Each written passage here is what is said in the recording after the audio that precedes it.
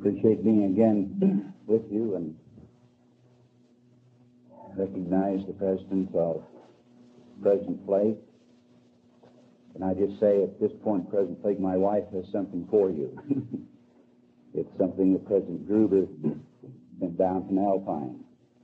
And you could just kind of keep that in mind, and after the meeting, she'll be happy to give it to you. This evening, we want to spend the 3 hours or thereabouts that we have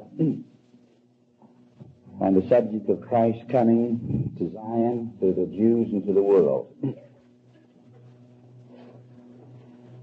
And since this topic is immediately associated with us and our responsibilities, I'd like to spend the first part of the time focusing now on the prophetic events in the latter days in relation to Christ's coming, not just as general prophetic events. And to begin with, to say that we are confronted with several major challenges. And as is the case with most people, I think it was either Pogo or Peanuts or someone in the funny strips who says, we've met the enemy and he's us. And the work of building the kingdom of God then, by and large, has its greatest obstacle in our own personal weaknesses, and I'll stand at the head of the list on that one, and our own need to prepare our lives. President Benson, for example, on occasion said this: "It is easy to despair when we see about us the moorings of societies flipping." And how often do we see that? A 5 or 10 year period of time, you can just assess the eroding of our society. He says, we must remember, however, that the Lord sent His saints into the world to be a light unto the world and to be the saviors of men. This is a time when Zion must arise and put on her beautiful garments. The contrast between the church and the world will be increasingly marked in the future, which contrast, we hope, will cause the church to be more attractive to those in the world who desire to live according to God's plan for His children. Now, Nephi talks of a great division to take place, and we're in the developing era of that great division between the saints and the world. President Benson, another statement by him: "The Lord in His mercy has provided a way of escape. The voice of warning is to all people by the mouths of His servants. If this voice is not heeded, the angels of destruction will increasingly go forth, and the chastening hand of Almighty God will be felt upon the nations as decreed, until a full end thereof will be the result." That's what section 87 says. Full end of all nations.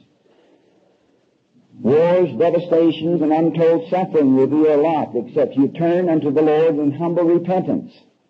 Destruction, even more terrible and far-reaching than attended the last great war, will come with certainty unless rulers and people alike repent and cease their evil and godless ways." And then another statement by President Benson. He's talking about this now in relation to America. "The eventual destiny of America has also been revealed to God's prophets. To Joseph Smith, the Lord revealed that the whole of America is Zion itself from the north to the south. Further, the Lord declared this land to be the place of the New Jerusalem, which should come down out of heaven." Speaking of it in final sense, after the earth is celestialized. "The holy sanctuary of the Lord, to serve God's eternal purposes and to prepare His land for Zion, God established the constitution of this land by the hands of wise men whom He raised up, and redeemed the land by the shedding of blood. And then along with that, we need to pay serious attention to one of the finest statements that we've had made in modern times by a living prophet. It ranks in its importance and the insight that's within it with such great declarations as the Sermon on the Mount. And it's President Benson's discourse on beware of pride. I don't know how many of you folks have read it and what effect it had. And I'll tell you, when I read it, it had a tremendous impact on my soul. I could see myself in every paragraph. And I haven't quite seen myself in that light before. And in the statement he says, for example, ties this now into the theme we're following. My dear brethren and sisters, we must prepare to redeem Zion. It is essentially the sin of pride that kept us from establishing Zion in the days of the prophet Joseph Smith. It was the same sin of pride that brought consecration to an end among the Nephites. Pride is the great stumbling block to Zion. I repeat, pride is the great stumbling block to Zion. We must cleanse the inner vessel by conquering pride. We must yield to the enticings of the Holy Spirit. And that's the key. Put off the prideful natural man. Become a saint to the atonement of Christ the Lord. And become as a child, submissive, meek, and humble. And in his discourse then he deals rather importantly with many issues. He says, for example, the Lord warns us in the Doctrine and Covenants, and this is section 38, verse 39. Beware of pride, lest you become as the Nephites of old. He says, the central feature of pride is enmity. Enmity toward God, and enmity toward our fellow men. Enmity means hatred toward, hostility to, or a state of opposition. It is the power by which Satan wishes to reign over the earth. We're told that in sacred places, are we not? Pride is essentially competitive in nature. We pit our will against God's. When we direct our pride toward God, it is in the spirit of my will and not thy will be done. As Paul said, they seek their own, not the things which are Jesus Christ. Our will is competition. Our will in competition to God's will allows desires, appetites, and passions to go unbridled. The proud cannot accept the authority of God, giving direction to their lives. He says they pit their perceptions of truth against God's great knowledge, their abilities versus God's priesthood power, their accomplishments against His mighty works. Our enmity toward God takes on many labels, such as rebellion, hard-heartedness, stiff-neckedness, unrepentant, puffed up, easily offended, sign-seekers. The proud wish God would agree with them. They aren't interested in changing their opinions to agree with God's. Another major portion of this very prevalent sin of pride is enmity toward our fellow men. We are tempted daily to elevate ourselves above others and to diminish others. The proud make every man their adversary by pitting their intellects, opinions, works, wealth, talents, or any other worldly measuring device against others. In the words of C.S. Lewis, pride gets no pleasure out of having something, only out of having more of it than the next man. And that's true of intellectuality, it's true of material works, you name it. It's even true of righteousness. We're humbly proud of our righteousness. And he says, once the element of competition is gone, pride is gone. The proud do not receive counsel or correction easily. The proud depend upon the world to tell them whether they have value or not. See? Well, there's a lot of good things in this. And so I say, we've met the enemy, and he's us. And we need then more fully and completely then to come into the depths of humility and to submit our will to Christ. And that means submit our will to priesthood authority, to the living prophet, to our bishops, to our stake presidency, to our high council, and walk in unity and get rid of the hobby horses in our midst, and simply focus in on having a solid, meaningful interplay spiritually with our priesthood leaders, and love the brethren. As John would say, by this you may know that you're really there, that you love the brethren. The work before us then is a further development of God's work among the people of the world. And we need to put ourselves in perspective and in context.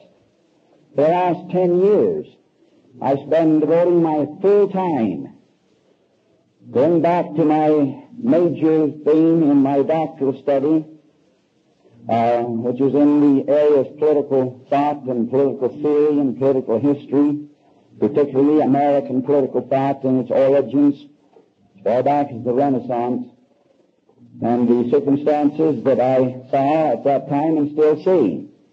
Or that we need to have a correct perspective of where we came from as a nation. And as I see the picture there, the whole historical picture has been critically garbled, and we've literally been fed a bag of garbage in our higher educational programs. So I says, hey, I'm just one of mine among others. But I spent 10 years on the project, and I'm talking about 5 o'clock in the morning until late in the evening, every day, 6 days a week, for that length of time. And I've had a beautiful experience. I've had the spirit of revelation and the every day be able to attack that task and get on that folding chair. I don't like anything else. Wore one out and a couple out. And feel the flow of the Spirit. Just feel the flow. And rejoice the fact that the Lord at least knows what I'm doing and maybe can help me out. And has done, really. I'll call it, when it gets born, the revolution called liberty. And the gist of the whole thing is that solid historical evidence. In fact, this is the only historical picture. It isn't just a school of thought. It is the school, the only one. And that is that American liberty is born of Christ.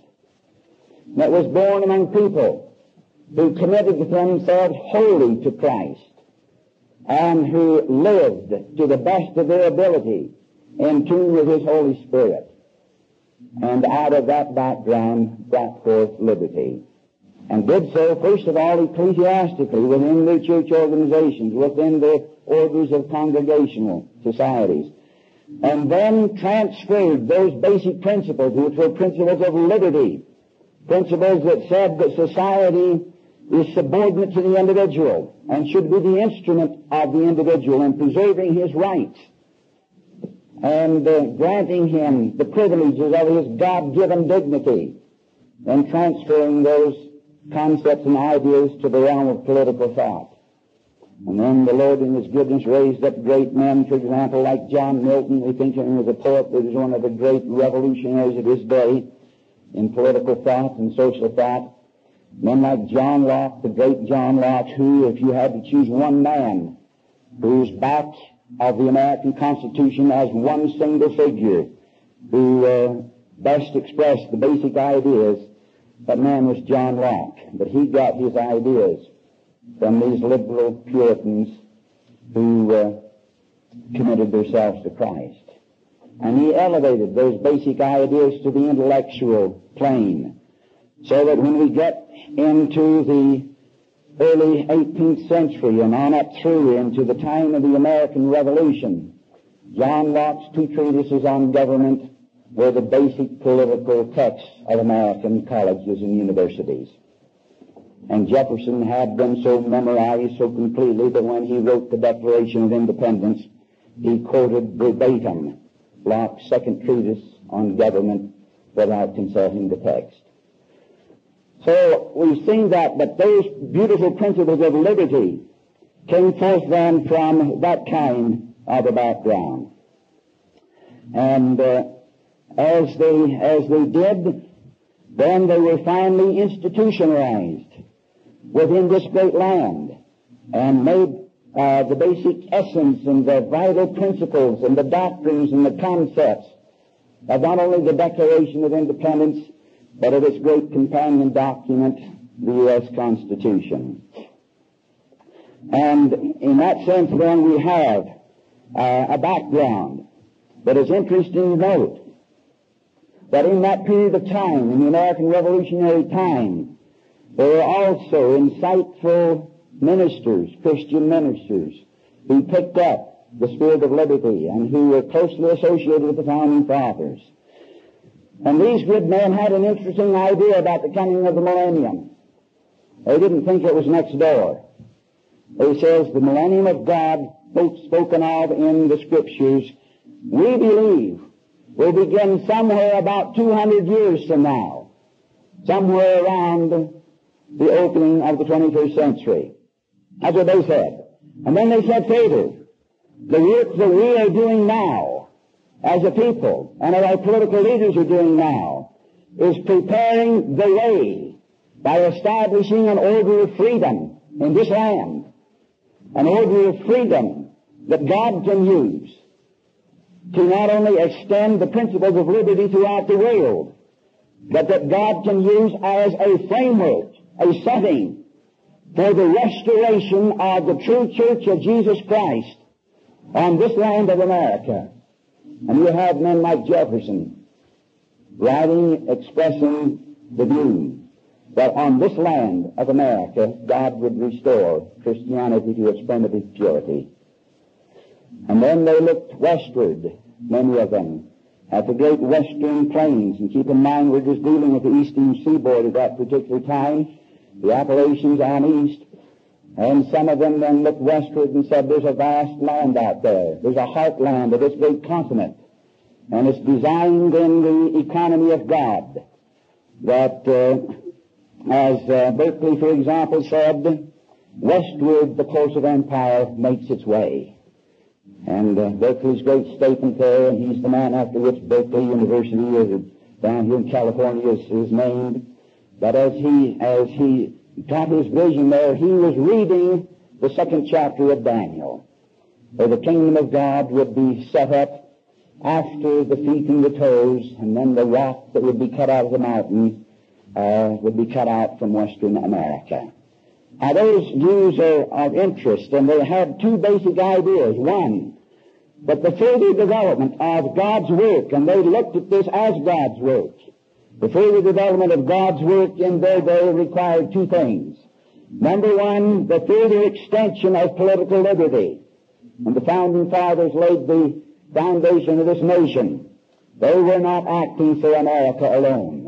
They expressed in letters to each other and in public utterances that they were acting for the whole of humanity. And that these great principles, as the prophet Joseph Smith later wrote in section 98 and 101, belong to all mankind. Now, the second thing, then, that they anticipated was the quest for greater spiritual truths that would result ultimately in bringing the Christian church back on earth with the fullness of the gospel of Christ. And that America had this destiny to perform these two great missions in the world, to extend liberty and to be a foundation for God to restore His church. And in that sense, then, as we look at this work and we see it, then let's take a look at what the Latter-day Saints say and feel about it. Here's a statement, for example, by President Benson. He says, shortly after President Spencer W. Kimball became president of the church, he assigned me to go into the vault of the St. George Temple and check the early records. As I did so, I realized the fulfillment of a dream I had had since learning of the visit of the Founding Fathers to the St. George Temple. I saw with mine own eyes the record of the work which was done by the Founding Fathers of this great nation, beginning with George Washington. Think of it, the Founding Fathers of this nation, those great men, appearing within those sacred walls, and had their vicarious work done for them.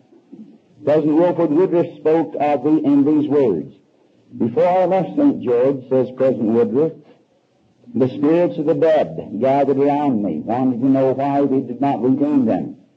Said they, You have had use of the endowment house for a number of years, and yet nothing has been done for us.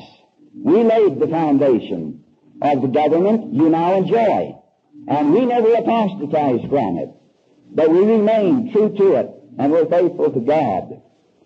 These were the signers of the Declaration of Independence, and they waited on me for 2 days and for 2 nights. I straightway went into the baptismal font and called upon Brother McAllister to baptize me for the signers of the Declaration of Independence and 50 other eminent men. These noble spirits came there with divine permission, evidence that this work of salvation goes forward on both sides of the veil. Now that's the view of things that we have, and so we should rest sure in the knowledge that George Washington is a good Mormon, and so is Jefferson. Jefferson didn't sign the Declaration of Independence, however. He was over in France at the time. But these brethren are good Latter-day Saints, and I long then for the time to finally come when the Lord's work gets through, as far as I'm concerned, get over there and see how it happened. They got together with Joseph Smith, see, and what their relationship is. I mean, that's going to be a happy time. Well, in all of this, then, the most, as President Benson says, the most important single function of government is to secure the rights and freedom of individual citizens. And the Constitution did that. Now, the reason I'm coming back to that is simply this, that this great work that we're involved in is a continuation of the work of the Founding Fathers. And I thought there's a whole continuity, clear from the time of the Renaissance, the birth of liberty coming on up to America, and then these men had the vision that this was a preparatory thing. And as you study these things in detail, and then you study Joseph Smith in detail, the obvious conclusion that just overwhelmingly arises is this, that Joseph Smith was the next step forward in the divine march of human events guided by divine providence. The restoration of the gospel is the next great and major step forward, and the proclamation of that message. And then, as we move into our time, and we see the events of our time, the great major picture prophetically of the future, while it entails great judgments, and while it will see great distress, nevertheless is another major step forward. And it will finally result, not too long after getting underway, in the whole of America being placed under the holy priesthood of God. And you imagine what kind of that program that would be. If you had the whole of America finally under the priesthood of God, with the New Jerusalem built, and Zion raised as an ensign and a standard to the world. Now that's not too far off. In fact, prophetically, that's one of the major developments of the next few years, not too far distant future. And so, let's look at it now in that light. Now this will have its significance and its center then around the battle to save the Constitution. And that's a major upcoming conflict that we as Latter-day Saints have to face, and I hope sincerely we'll face in the right way. Let me read you 2 or 3 statements on the subject.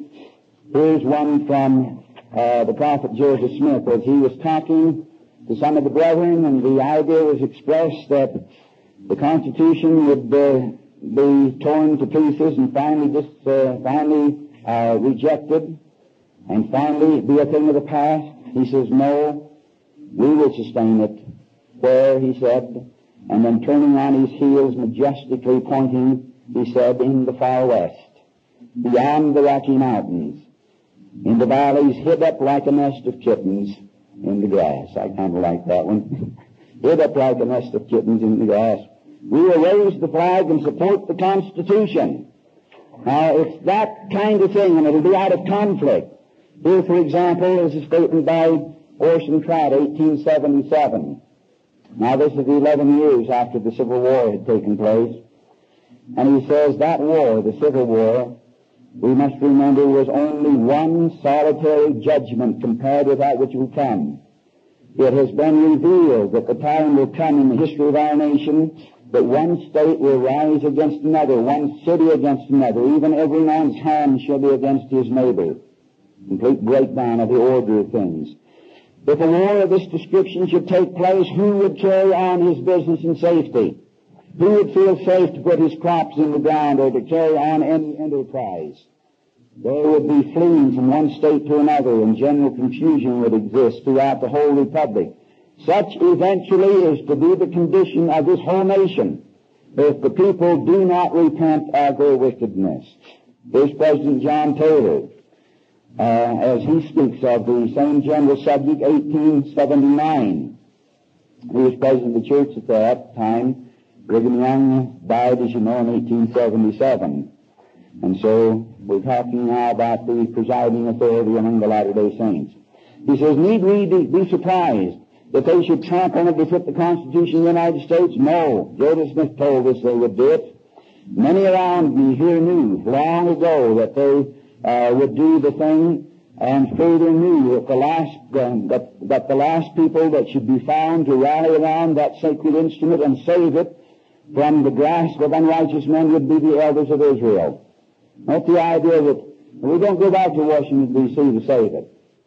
President Benson, I don't know whether they ought to say this or not, but he gave a talk on BYU campus, about the only talk I think he's given in regard to real politics. And in the course of the talk, he makes this statement that the Constitution will not be saved in Washington. Rather, it will be saved by honest and sincere and conscientious people within the country of America, with the Latter-day Saints playing a very significant role in that. All right, he says, no, Joseph taught us that what they would do. And he says, when therefore we see these things progressing, need we be astonished? I do not think we need be. Were we surprised when the last terrible war took place here in the United States, that is the Civil War? No, good Latter-day Saints were not, for they had been told about it. But I tell you today, the end is not yet. You will see worse things than that. There is yet to come the sound of war, trouble and distress in which brother will be arrayed against brother, father against son, son against father, a scene of desolation and destruction that will permeate our land until it will be a vexation to hear the report thereof. Now here's President George Buchanan. The day will come, and this is another prediction of Joseph Smith, when good government, constitutional government, liberty, will be found among the Latter-day Saints, and it will be sought for in vain elsewhere. When the Constitution of this land, Republican government, and Constitution will be upheld by this people who are now so oppressed, and whose destruction is now sought so diligently. The day will come when the Constitution of free government under it will be sustained and preserved by this people. And that's the general picture. But the point I want to make now is in connection with these developments, apparently, that the Lord begins to make His appearance among the Latter-day Saints. When we think about the second coming, as we indicated last evening, I think it was, and as President Benson has made clear, there's a series of appearances. Christ comes to the saints first. And after His coming to the saints, developing the program there, then He comes to the Jews to redeem them and to establish the same order in Jerusalem that the saints have been building up here in America. And then after that, months after that, actually not too many, but at least months after that, then He will come in His glory in the clouds of heaven. Now what I'm concerned about is about Christ coming to the saints. And what I'm concerned about is what is the evidence of how that's going to take place and when we might accept it. Let me read you a statement here from the journal of Charles L. Walker, who is the poet laureate of Utah's Dixie. Under date of January the 21st, 1881. At night, he says, went to prayer meeting. And then he talks about one of the brethren who knew the prophet Joseph Smith speaking. And he says, he spoke in a very edifying manner of Joseph Smith marking out the way the saints would travel to the Rocky Mountains. The saints being at the time in Nauvoo. And there's other historical evidence on this, that when the prophet, just before his martyrdom, was talking about the West, then he marked out an exact path where the saints would move to. Put his finger in the Iowa Territory, where we now would speak of winter quarters, and says, oh, you're winter for the year, for that winter. And then he put his finger on the Salt Lake Valley and indicated that would be where they would finally establish a resting place. He went so far even as to draw a map of those things, and the Mormon battalion men had a copy of that map, so that when they were discharged from their responsibility, they knew where to go in order to find the saints. And this was the Great Salt Lake Basin. You see that? Also, this good brother talks about that. Then he goes on and says, he showed that the Savior would not come initially with power and great glory, as it is spoken out in the Scriptures, to take vengeance on the wicked, and them that knew him not, but would come and pay his saints a visit in some holy place prepared for him. And about that time, the government of the United States and the Constitution would be broken and hanging on a thread, as it were, and the saints of the Most High would step forward and save it from being trampled down by men of misrule. So apparently from this report on the prophet Joseph Smith, he ties in the beginning of Christ's coming in the area of open manifestations at the time of these great difficulties. Here's a statement. This one is from the historical department of the church, and it's a letter written by Amanda H. Wilcox to the daughter of Brigham Young, Susie Young Gates. And it's dated March 11th, 1904, so it's a little while after Brigham Young had died. But Amanda Wilcox was right there at the time of the events she describes, and she's now writing to Sister Susie Young Gates, apparently to fulfill a promise, because she had mentioned it verbally to her. She says, to fulfill my promise to you, I will tell you what your father, that is Brigham Young, said to me in company with Brother Heber C. Kimball in City Creek Canyon in the year 1861. In the latter part of July, Brother Brigham and Heber came into my house, and we're talking on the War of Races, meaning the blacks and the whites. 1861 is the beginning of the Civil War. Your father said at the time, they are giving us a rest, but it will not be long. Turning to me, he asked, Sister Amanda, did you ever wish you had been with the saints in their driving from Nauvoo? See, that was a status symbol once. I mean, you'd endured that persecution. And she responds, no, sir. And they both looked surprised and said, I was the first of the English saints they had ever heard say so, and I asked why. I said, I believe with all my heart that to live a good saint, it will require as great courage as it did in the driving from Nauvoo before we get through. Then Brigham Young said, yes and more, for the trials of the saints will be harder to bear. He further said, when our brethren, the quorum of the 12, or the 12 apostles, shall be called to the courts of Washington to give an account of the position of the Latter-day Saints, he says, then look out, for the world will be in commotion, and the Lord will have something to work upon. The Lord will hear the prayers of His children. It will be after this, he says, when our Savior and others will make their appearance on the earth among the Latter-day Saints. And so as I see it, at least, the picture of Christ coming to Zion is a kind of a gradual picture to meet existing circumstances and to give personal direction to His prophet from time to time. Now, note, for example, we've read this passage, I think, sometime today or yesterday. I'm getting a little hazy as to what I talked about in a given hour. But in section 103 of the Doctrine and Covenants, the Lord here speaks of the redemption of Zion. And this great prophetic picture then is important. Let me read it again with the idea now of focusing in on this issue of Christ's coming. He says, Behold, I say unto you, the redemption of Zion must needs come by power. It will have to. The circumstances will be such. It will have to be like the Israelites being delivered out of Egypt. Power would have to be a factor in that redemption and that deliverance.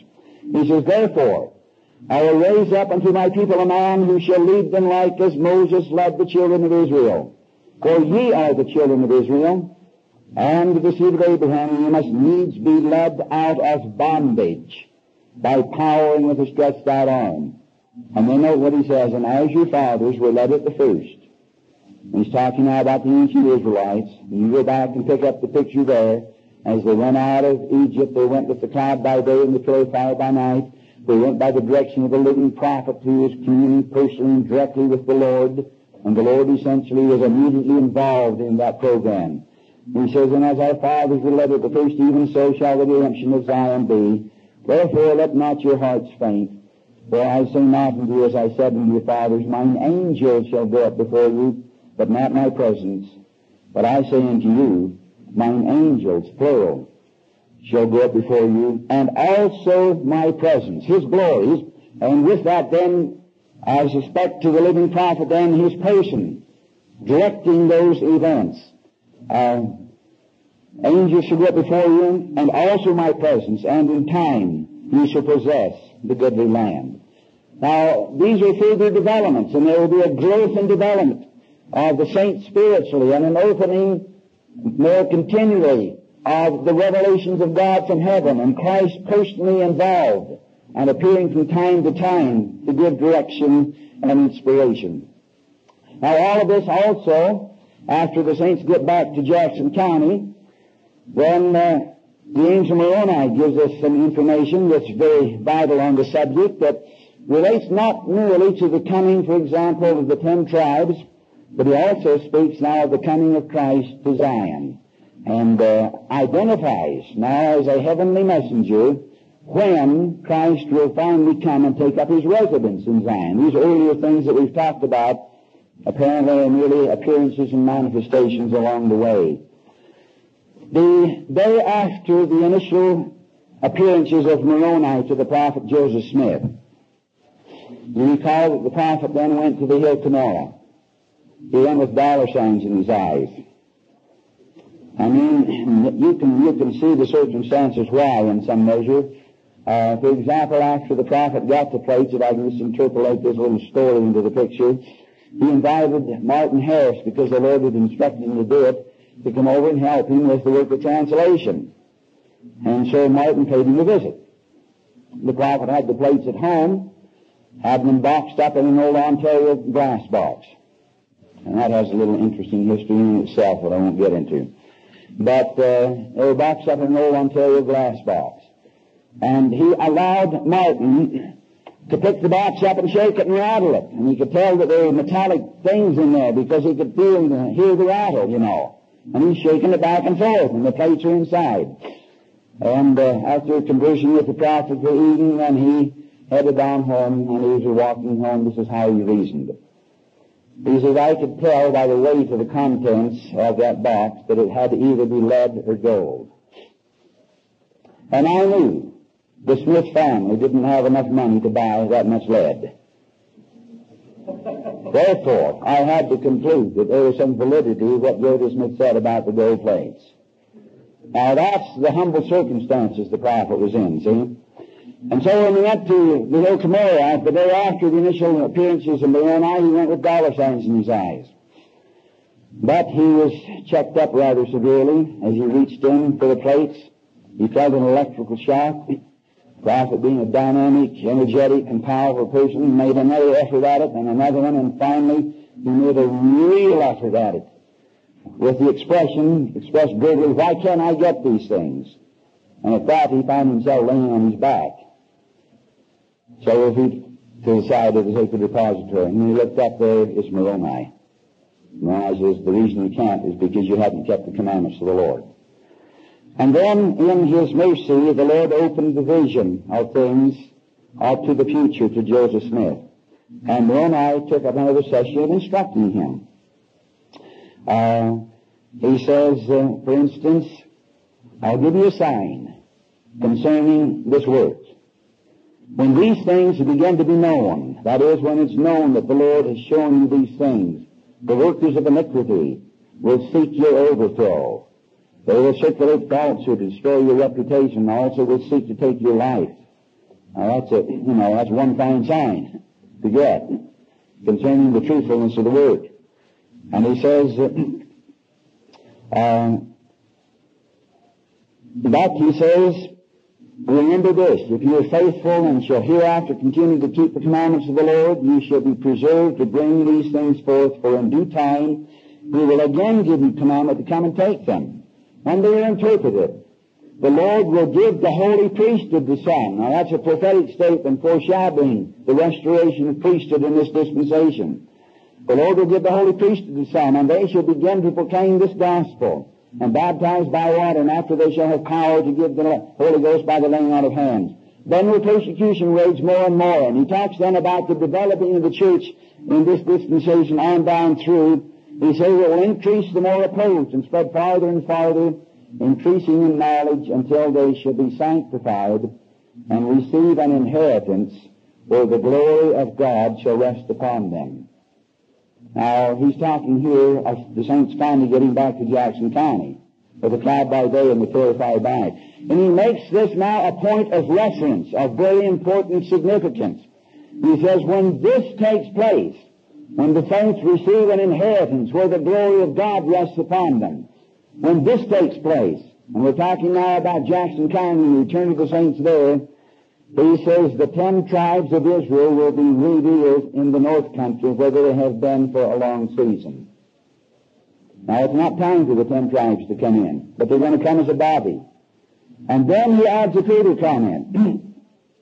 And when this is fulfilled, that is, when the 10 tribes make their appearance, when this is fulfilled, will be brought to pass the saying of the prophet Isaiah, and the Redeemer shall come to Zion, and unto them that turn from transgression in Jacob, saith the Lord. Now, when will Christ come to Zion? Christ come to Zion. He'll make some preliminary appearances, but he will come to Zion after the redemption of Zion, after the return of the 10 tribes. Then he will come to Zion. Now, we haven't discussed this yet. I hope maybe tomorrow evening we can get into it. And that is the great harvest season as portrayed in the Book of Mormon and in the Book of Revelation, and the Doctrine and Covenants gives us such a vital and important key on the Book of Revelation in section 77. And that's the reason I would like to discuss it with you, to give the prophets insights on that subject. But the basic picture is this, that when Zion is redeemed, the 10 tribes return, then out of the sanctified people of Zion, the remnant that we've talked about, those people who endure the tribulation, those people who are made pure by the judgments, and those people then who go to Jackson County, and then with the coming of the 10 tribes, then you will select that great body of men we refer to as the 144,000. And when they've been selected, then John makes it very clear, reads Revelation chapter 7 and 8, that then the opening of the 7th seal will take place. And it's right after the opening of the 7th seal, or in connection with it, that Christ will come and dwell in Zion. And there will be silence in heaven for the space of half an hour, the Lord's time, which will be about 21 years plus. And during that 21 years plus, when the agony of heaven looks on the circumstances of this world in calm silence, and the work of the 144,000 goes forward in gathering people into the church of the firstborn, then during that period Christ will be in Zion, preparing the saints and educating them concerning his divine plan and program. And after he comes then, after the work of the 144,000, then Malachi says, the Lord whom ye seek will suddenly come to his temple. And the Savior then will make his appearance in the Jackson County Temple. Talking here not about mysterious things, but about having to elevate the program on from here on up to there. And the only reason I'm doing that is to get some understanding and comprehension of where we are and where we're going. Let me go back for a minute with the 10 tribes. There are 3 statements that are authoritative, as I see it, regarding the coming of the 10 tribes. One of them I have read to you. That is the explanation of Moroni. And that's a pretty good source of authority. Let me turn with you to 3 Nephi chapter 21. Maybe we ought to start with chapter 20, at least verse 22 in chapter 20, where the Lord speaking to the Nephites says here in verse 22, behold, this people will I establish in this land under the fulfilling of the covenant which I made with your father Jacob. And that's an interesting thing. But clear back with Jacob, the Lord made a covenant concerning what he's here speaking about. And he says, and it should be a New Jerusalem. See, Jacob knew about the New Jerusalem then. And the Lord made covenant with him, that when his seed run over the wall, as Genesis 49 says, to this land of the everlasting hills, to this land where there's a chain of mountains from the north to the south pole, which is called the land of the everlasting hills. When they run over the wall into this land, then this would be the land where the New Jerusalem would be built. And apparently Jacob knew that. And he says, and shall be called the New Jerusalem, and the powers of heaven shall be in the midst of this people. Yea, even I will be in the midst of you. Now, will Christ come to the saints in the New Jerusalem? He will. Before he comes in glory? Absolutely. Years before he comes in glory, see? When we talk about preparing for the coming of the Lord, then we're not talking about the preparing his coming in glory. At least I don't have any particular interest in that. I do, in the sense of knowledge and understanding. The thing I'm concerned about is getting my wife ready to ride the Colorado Rapids in the leaky bathtub without an oar. And that's just about the way it will be. When you have only one thing to look for, and that's the God of heaven looking down on you in mercy to get you through the program, see? And then to prepare my soul to grow and develop so that I can be worthy to enjoy some of the greater blessings of the Spirit that will then be poured out.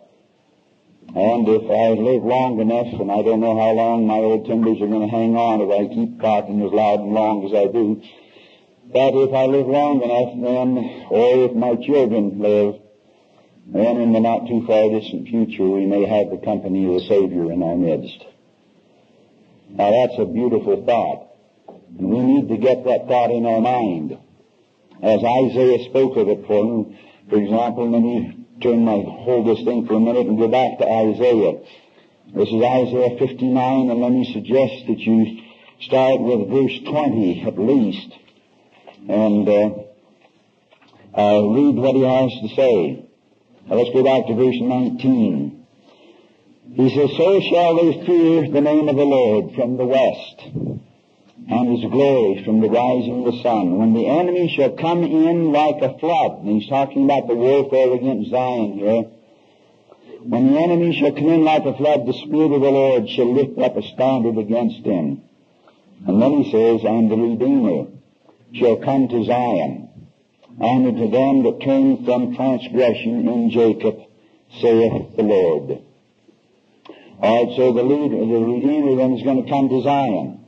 Now over here in 3 Nephi 21, Jesus comes back to this same thing.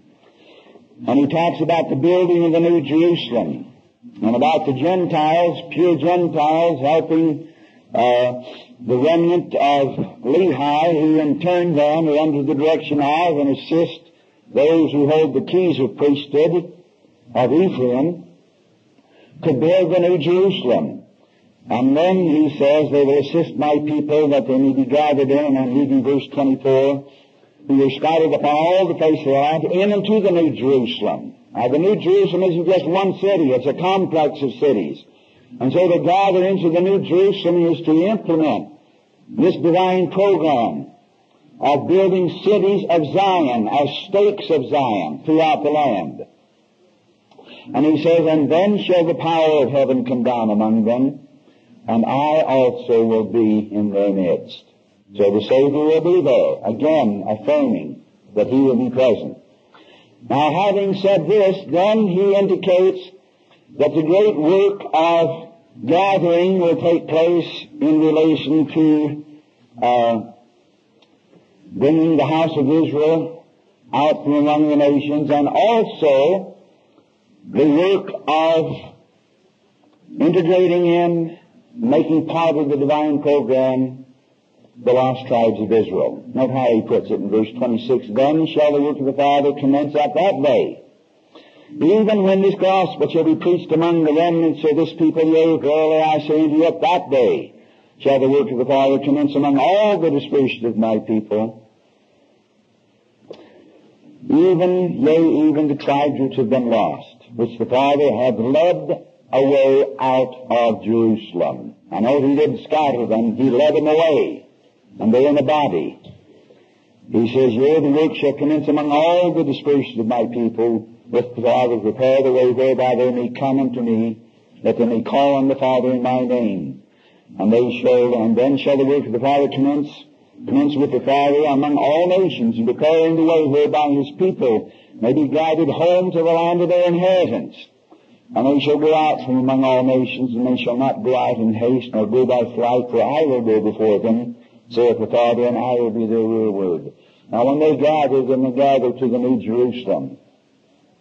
But in order to gather Israel, you've got to do two things. Two things are necessary. One, you've got to cleanse this land of its corruption. Because this is the land of promise. And that promise is that God is going to build a New Jerusalem on this land. The second thing you have to do is prepare the saints to rise to that higher level of spirituality. And this then is the refiner's fire. It's interesting, for example, in the Book of Mormon, that when the Lord talks about the building of the New Jerusalem, then he puts Isaiah 54 in there, as we quoted last night. Sing, O barren, thou that didst not bear. And the extension of the New Jerusalem program. And then along with that, he puts the book of Malachi in it. Now we've got the book of Malachi in the Bible, and the Lord knew he would have it there, but he puts it in there. Why? Chapters 3 and 4. Not because of the law of tithing, the Nephites had that. You can get the law of tithing from Amos 18. They had it, see? But he put Malachi in there, I believe at least, to remind us that all of these things are going to be dependent on a refining process. He says the Lord will come suddenly to his temple, but then he adds, but who may abide the day of his coming? And that's a tremendously significant question. And who shall stand when he appears? For he is like refiner's fire and like fuller's soap, and he will purge and purify the sons of Levi as gold and silver, until they then are pure before him. Now that refining process is already underway on a private individual basis. I've seen evidence upon evidence in my life for the last 10 years or better that the Lord is beginning to work, refining some souls, and it's done through adversity, it's done through challenge, it's done through contradiction, and it's done in such a way that you finally have to face the issue whether you really believe in Christ and his living prophet or not. And in that sense, then, we're already in the beginnings of the stream of the refiner's fire, see? But the 10 tribes then will be brought in connection with this.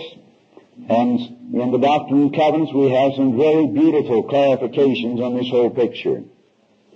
It tells us, for example, about their return. And it says this, They who are in the north countries, verse 26 of section 133, shall come in remembrance before the Lord, and their prophets shall hear his voice, and shall no longer stay themselves. And they shall smite the rocks, and the ice shall flow down at their presence, and an highway shall be cast up in the midst of the great deep. That's the ocean. That's not the highway going up to Alaska. I remember when I was a kid, and the Alaskan Highway was built, and a lot of good saints just bore their testimony of their thankfulness for living in the last days, seeing the highway built that the 10 tribes would come down through. But that's not what the Scripture says. A highway will be cast up in the midst of the great deep, and in the barren deserts there will come forth pools of living water. I seldom travel from Utah and down through Nevada or Arizona. I don't think of this and wonder what this whole area is going to look like when this is fulfilled. And he says, and the parched land shall no longer be a thirsty land, and they shall bring forth their rich treasures unto the children of Ephraim, my servants. And the boundaries of everlasting hills shall tremble at their presence.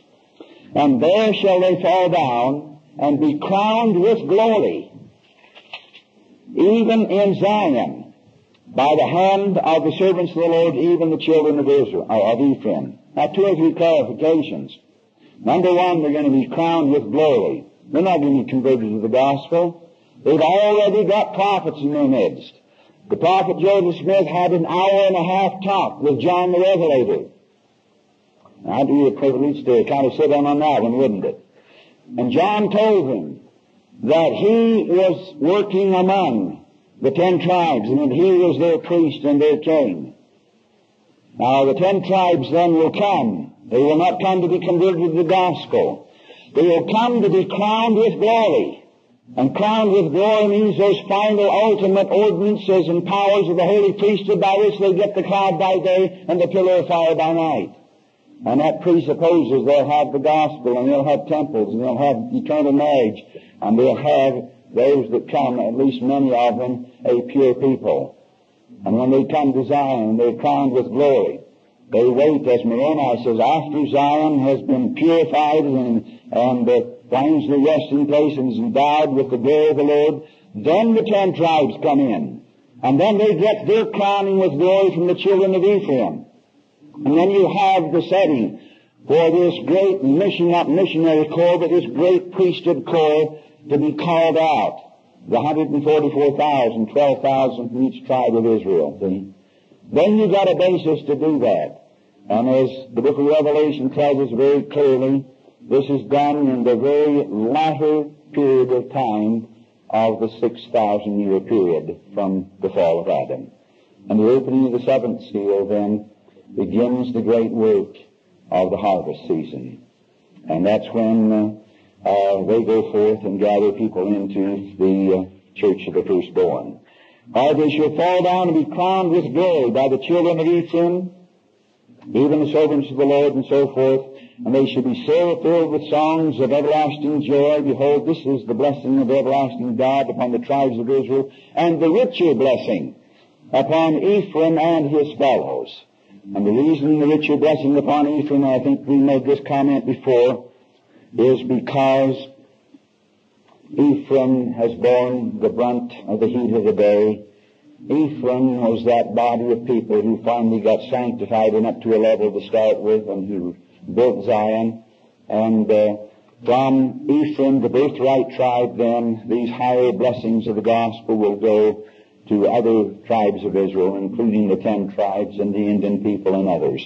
And hence then the richer blessing upon the head of Ephraim. Now when Christ then comes to his temple, he will come to his temple in order to put the capstone on that great program that has been built up, that we call Zion, which is an order of kings and priests. Now, I touched on that this afternoon, but I think it's important enough to turn back to it here in the teachings, page 340. Let's just review a few ideas on that and build onto it a little if we can. When we talk about building the kingdom of God, keep in mind that the church organization was completed in 1836. And then after it was completed, then you have Moses and Elias and Elijah coming, restoring the keys by which this eternal celestial family order that's built up in the temple could be built. Now, in relation to the building of this family order, then there's the manifestation of three kinds of power or levels of power. The first is called the spirit of Elias. Now, what's the spirit of Elias?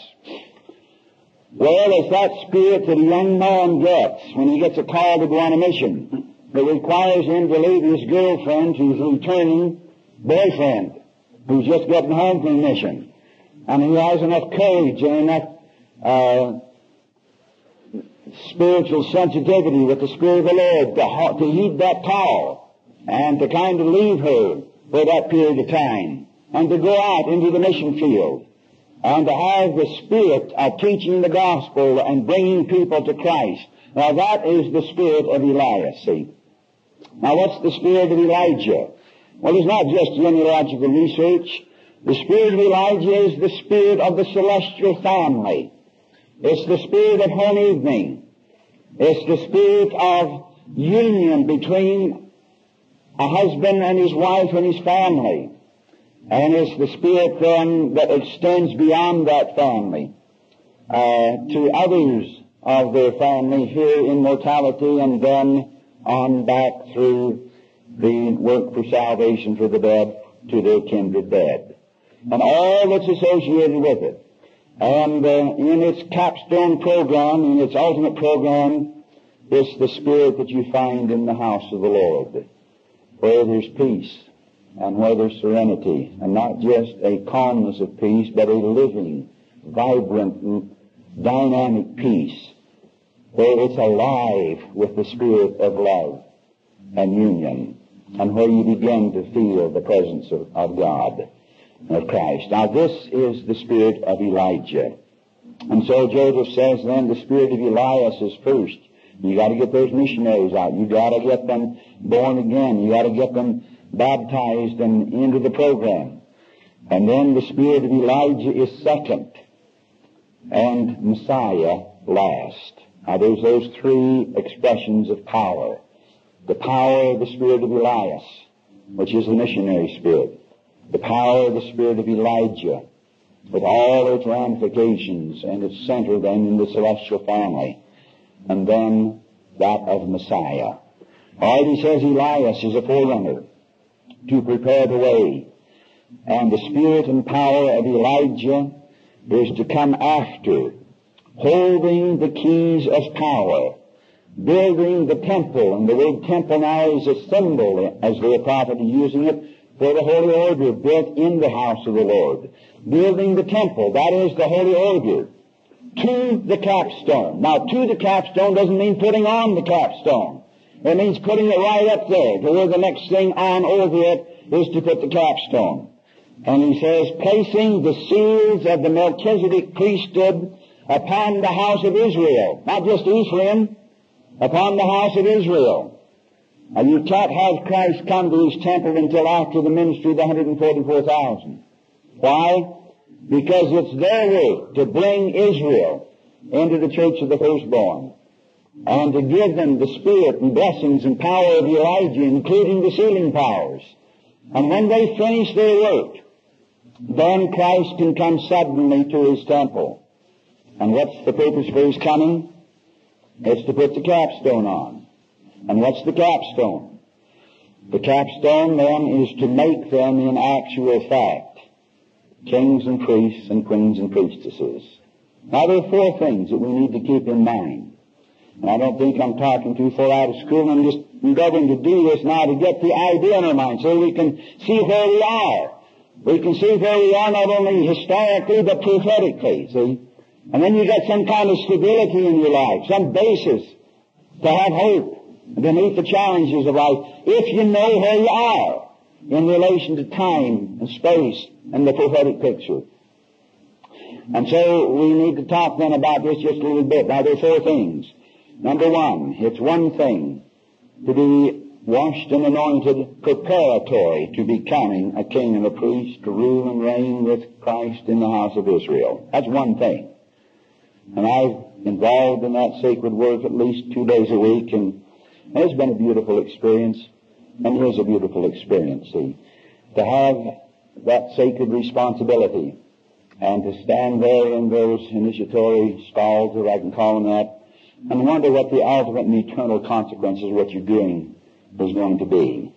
But it's one thing to anoint a person to become a king and a priest, and a woman a queen and a priestess. That's one thing.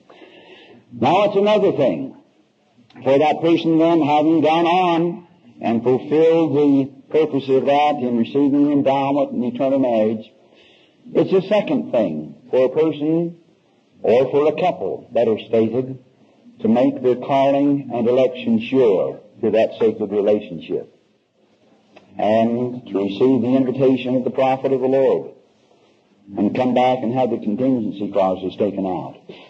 Make your calling and election sure to be a king and a priest and a queen and priestess.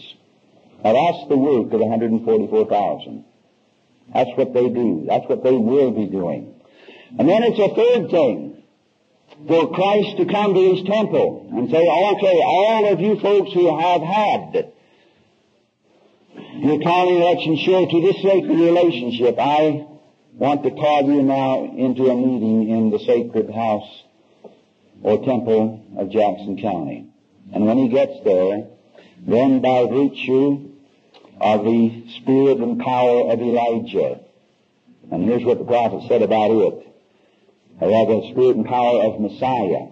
He says the spirit of Messiah is all power in heaven and in earth, enthroned in heaven as King of kings and Lord of lords. And so by virtue of that power, then, He makes them in actual fact kings and priests and queens and priestesses. Now, what's the value of that?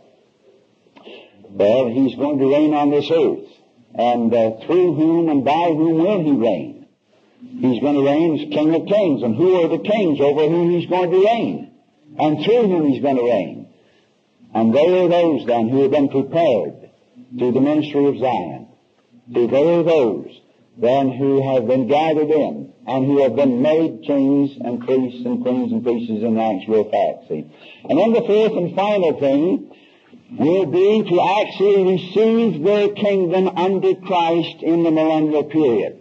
Now, section 88 of the Doctrine and Covenants gives us a few things on this. For example, it talks about Christ coming, ushering in the millennial period.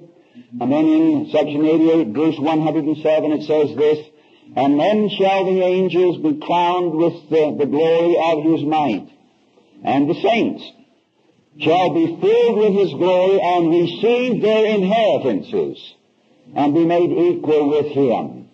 Now their inheritances then consist of their eternal or their millennial kingdom. The kings that they have and over which they preside as kings and priests in the millennial period, see. So going back then to Joseph Smith's statement, he says, now the spirit of Elias is first, and we're deeply involved in that program with thousands of missionaries. The spirit of Elijah is second, and we need to do more on that. Much more on that. And then Messiah last. Elias is the forerunner to prepare the way, and the spirit and power of Elijah is to come after, holding the keys of power, building the temple, that is, the holy order, to the capstone, placing the seals of the Melchizedek priesthood around the house of Israel, making all things ready. Then Messiah comes to His temple, which is last of all. He says Messiah is above the spirit and power of Elijah, for He made the world, and was the spiritual rock unto Moses in the wilderness. Elijah is to come to prepare the way, and build up the kingdom of God before the coming of the great and dreadful day of the Lord, although the spirit of Elias might begin it. Now, when we get to there, then we're ready to go to Adam on Diamond. And so the great council of Adam and Diamond has to be after Christ comes to His temple, because it's at Adam on Diamond that not only is there a great judgment of the righteous of all ages, but it's at the Adam on Diamond council that the formation of the dispensation of the fullness of times takes place, and all other dispensations are sealed to this dispensation to make the dispensation of the fullness of times. Now, you're not going to seal all other dispensations to a half-completed program or to a Gentile church. You're going to seal all other dispensations to a completed program with the capstone on it. And there at that great council of Adam and Diamond, when this is done, then Daniel speaks of that and speaks of Christ coming in the clouds of heaven and makes this statement. He says, I saw in the night visions and beheld one like the Son of Man. He came in the clouds of heaven, came to the Ancient of Days, that is Adam, and they brought him near before him. And it was given him, Christ, dominion and glory and a kingdom that all people, nations, and languages should serve him. Now, not will immediately, but should. This is a preparatory thing. Should serve him. His dominion is an everlasting dominion which shall not pass away, and his kingdom is that which shall not be destroyed. But it's at Adam and Diamond where you finally then get things fully ready for the second coming. And the powers are given to Christ, the priesthood of all ages, sustaining as King of Kings and Lord of Lords.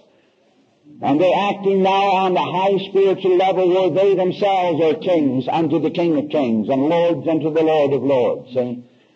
And then he says, all right now, brethren, now we've got one other great chore to do. We've got to get the Jews into this program. They who were first and had the first opportunity by Christ coming to them and could have had these blessings, they're last as a nation. And so the great program of things will be worked out in relation to Christ coming to the Jews. And when he comes to the Jews and stands upon the Mount of Olives and delivers them, and then finally comes in his glory in the clouds of heaven, Daniel puts it this way in the latter verses of Daniel chapter 7, but the judgments will sit, and they shall take away his, that is, the evil one's dominion, and to consume and destroy it to the end. And the kingdom and dominion of the greatness of kingdom under the whole heavens shall be given to the people of the saints of the Most High God, whose kingdom is an everlasting kingdom, and all dominions should serve and obey him. All right, but where does this begin, my brothers and sisters? It begins with Zion, does it not? And where are we as a people in relation to this? What faces us in the future? Great challenges and great difficulties, and the prophetic picture is very clear on that. What's the place of safety? Get your life in tune with the living prophet. Get your life in tune with your stake president. Get your life in tune with your bishops. And learn to counsel with them. And develop a relationship spiritually where you feel the power coming from priesthood channels, and where they know your openness of heart and your sincerity and your devotion. And when you begin really to do that, instead of riding every person his own hobby horse, you find a spiritual strength and a spiritual power in the people that you can distinctly feel. We began to develop some of those things in the Alpine stake. And the stake conference, I guess, was the one before last. We didn't have a general authority there. We didn't have anyone but the stake presidency there. But when that priesthood meeting, Saturday evening priesthood meeting was over, there was hardly a soul who wanted to leave. The power of the Spirit was just, wow, you could just feel it. It just bristles with the Spirit of love, the Spirit of union, the Spirit of power. Now that, my brothers and sisters, is what we're involved in, and that's what we've got to do. And that's the kind of program we've got to develop. And we can't do it as freelance individuals. We've got to do it within the framework of the holy priesthood of God. And may the Lord bless us to see and understand that. And may the Lord bless us to get our sights where they ought to be, and not run before we're sent, and not run further than we're sent. But to be willing to work on the footings, the concrete, even though you know about the capstone. And work and build, brick upon brick, and line upon line, and enjoy the blessings that God has for you in the process. And this will be the way you'll save your soul and refine your lives and sanctify your beings and your homes and your families. And may God bless us all that we each in our respective ways may do this, I pray in Jesus' name. Amen.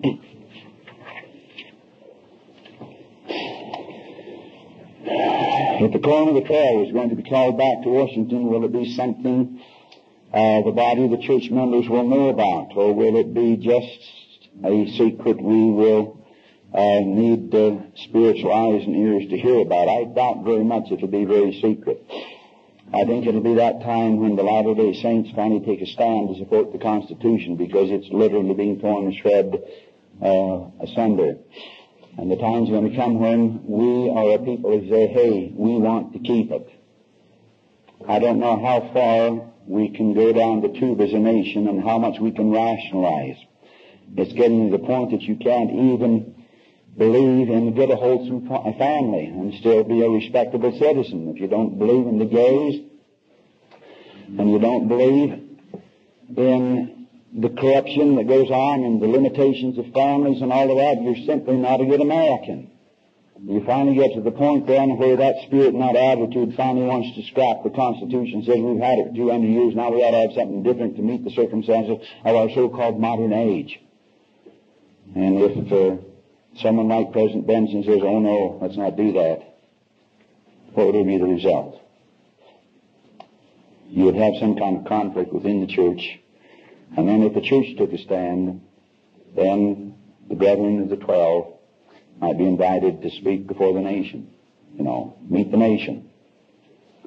And that kind of program, as I see it at least, and I'm just talking about what I see on this thing then, as I see it then, it will be a major public discussion.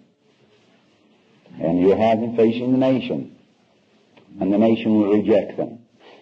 And when the nation rejects the official direction of the prophet of God and his constituted authorities, the Lord will not sustain it any longer. And then you'll have warfare against Zion. Our patriarchal blessing says that I will officiate for the 10 tribes when they come to Zion for their blessings. What are the possible interpretations of the word officiate? Officiate means acting in the house of the Lord to give them those higher blessings. Now, I don't suspect that the whole 10 tribes will be ready to be crowned with glory. I just personally don't believe that. But I think there'll be some of them who'll get their temple blessings from the saints. But there'll be many of them who'll just simply receive the final thing of the endowment of glory preparatory then to the full Zion program. So it could be anything on the way up and down as I see it. Do you believe that the beginning of the seal overlaps the end of the seventh seal overlaps the end of the sixth seal? I don't quite know what the question means, but I don't see any overlapping. We're in the latter stage of the sixth seal. And the problem is we don't know exactly the time. We know pretty well that we're on target from the birth of Christ to the present time. We've got statements in the Doctrine and Covenants and from the prophet Joseph Smith that 1991 is 1991. But we don't know the exact period of time from the fall of Adam down through. And so I don't know whether the opening of the seventh seal will be the year 2000. But even if it is, Christ will not come in his glory then. Even if it is, he might come to the saints, but he won't come in his glory. Not until after the half-hour silence. And then after that are the plagues. And the sixth plague is the gathering of the wicked to Jerusalem. And that plague of itself, the latter phase of it, takes 3.5 years. That's only the last part of it. So how long are you going to be involved in those in the coming of Christ in his glory, see? And so we've got a period of time. We want to talk about that a little more. 10 tribes are lost. They are. Among the people, can't quite read the room. Which? Well, that's up section 110 of the Doctrine and Covenants. To do 2 things. Now let's make that clear. 2 things. Number 1, he restored the keys of the gathering of Israel from the 4 parts of the earth. Now this is Israel in their scattered state throughout all peoples and nations and lands of the earth. Number 2, the leading of the 10 tribes from the land of the north. Now that's not a gathering, that was a leading. And that's talking about a body. All right, then we have the articles of faith, number 11. What does it say? We believe in the literal gathering of Israel and the restoration of the 10 tribes. And then we've got the Book of Mormon. And what does it tell us there? Jesus appeared among the Nephites. And he ministered to them personally, and he gave them then that great sacred experience we have recorded in 3rd Nephi. And then he said he was going where? To the 10 tribes. and He's going to minister to them. And that's proper in relation to the sequence of things, see? Then He went to them. Now what did He do? Go on a tracking spree throughout the earth and knock on every door? Or did He go to a body of people like He said He was going to go, see? Now when you have the redemption of Israel, you have two actions. You have the coming of the 10 tribes as a body, and they're crowned with glory in Zion. And that prepares this great priesthood body program where 144,000 are selected from every tribe of Israel. And then they go out throughout the nations of the earth and gather people into the church of the firstborn. And when they've completed that and put the seals of the Melchizedek priesthood on the house of Israel, then Christ comes suddenly to His temple and puts the capstone on. And then Adam on down and rose right after that in the midst of the plagues that were being poured out. And then Christ goes to the Jews and redeems them, and then He comes in His glory in the clouds of heaven. Now that's the prophetic picture, and that's the sequence of things. And it's very, very clear in light of the prophet's thought. Oh, it's been a thrill and a pleasure. Pardon? Haven't I answered them all? Also, will the Jews have to accept Jesus as the Messiah before they can be gathered? And the answer is no on the latter point. They will not, some of them will receive the gospel, and there will be a church at Jerusalem. A Latter-day Saint, there's already a branch and so forth there, but there will be a full bona fide LDS church of Jews who are there. And, but there will be others then who will not, in fact, the big bulk of the Jewish nation will not believe, but they'll gather in unbelief. Moses led the people out as one group. How will one man lead when we are not in one body? Those people who go back to Jackson County will not consist of all the Latter-day Saints. The whole of America is Zion. That includes Snowflake, Arizona, and Alpine, Utah. And we've got each our real estate here. And the Lord wants us to hang on to that. We've got too much of the blood of Israel to just walk off and leave it, see? And the great program of going back and redeeming Jackson County is to build the center place. And why build the center place? To establish a program where the glory of the Lord is there and where people have done the program, where they get the glory of the Lord. And then when that program, which will be the administrative hub, has been established, then there will be a reverse action, so that every stake of Zion that's established before that on the lesser program will be brought up to that higher program. And every stake of Zion that's organized thereafter will be brought on that program. And they will begin to partake then of the blessings of the Holy Spirit and the endowment of glory that Zion's supposed to have. You see that? But when you go back to Jackson County, is everyone going to go? Even all the worthy? And the answer is no. We're going to go back there to do a job. How do you discover that silence in heaven for the space of half an hour is the time of the Lord rather than time on the earth? It says it clearly in the statement. There will be a half hour of silence in heaven.